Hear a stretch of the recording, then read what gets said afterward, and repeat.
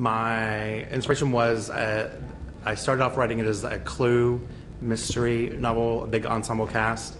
And as you realize how much money that costs and how many people are involved and interiors, etc., you just have to start honing it down.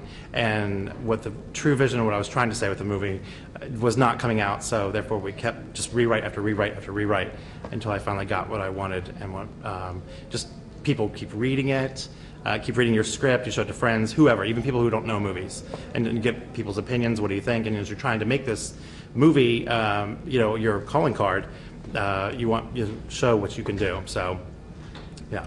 Growing up, every kid, sits in front of the TV and stares. And how did they do that? And I want to do that, and that's going to be me one day. So, you just got to make your dream happen and go after it and get it.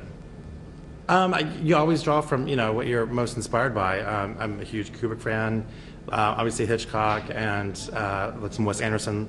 And I was just saying my Q&A, but those are just things that inspired David Lynch.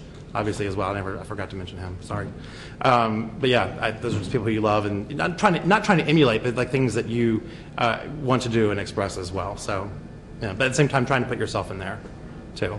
Not want to be a total ripoff.